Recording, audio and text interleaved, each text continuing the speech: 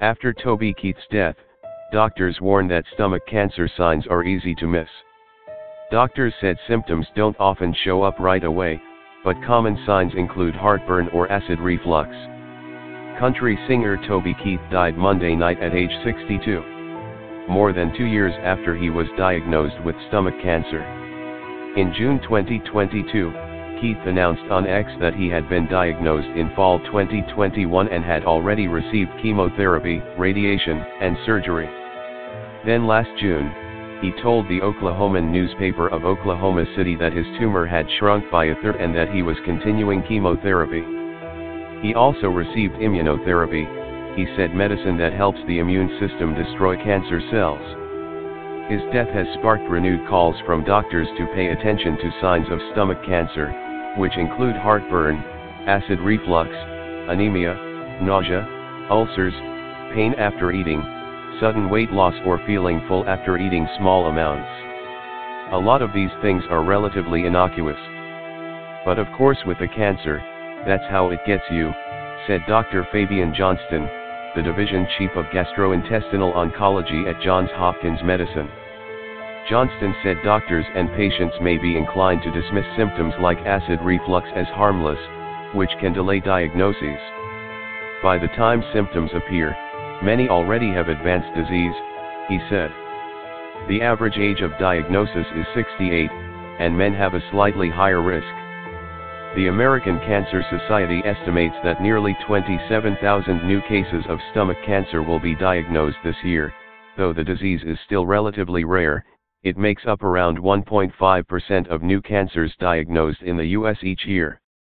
Overall rates of stomach cancer diagnoses have also declined slightly over the last 10 years. But rates among adults younger than 50 are rising, for reasons that aren't clear. There's something that's going on, something we're eating, something we're ingesting, some combination of factors that's modern and present which is Instead, many new cases are found in people with chronic acid reflux or infections with a bacterium called Helicobacter pylori, which can cause inflammation in the stomach. However, scientists haven't pinpointed why certain people with those conditions get stomach cancer and most do not. For many patients right now, it's a disease of bad luck, Schlechter said. Maybe there's an association with H. pylori infection. Maybe there's a history of heartburn or reflux, but usually it's not as clear. Schlechter said stomach cancer is generally aggressive compared to other cancers. It doesn't mean that people are imminently dying. It just means that the tools that we have to cure them are pretty limited, he said. People do pretty well compared to 15 years ago, but we are hardly at the level of, say, breast cancer, where the commanding majority of people are cured with surgery and chemotherapy and things like that. Up to 95% of stomach cancers in the U.S. are adenocarcinomas, which start in the innermost lining of the stomach.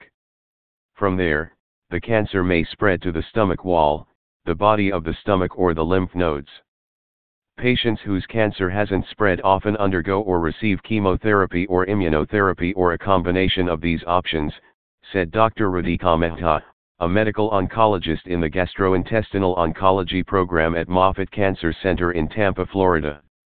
In more advanced cases, we are not yet at a point where we can offer patients a cure, Mehta wrote by email. However, she added that chemotherapy or immunotherapy may help prolong lives. Doctors are also getting better at matching patients with treatments that target specific proteins associated with stomach cancers.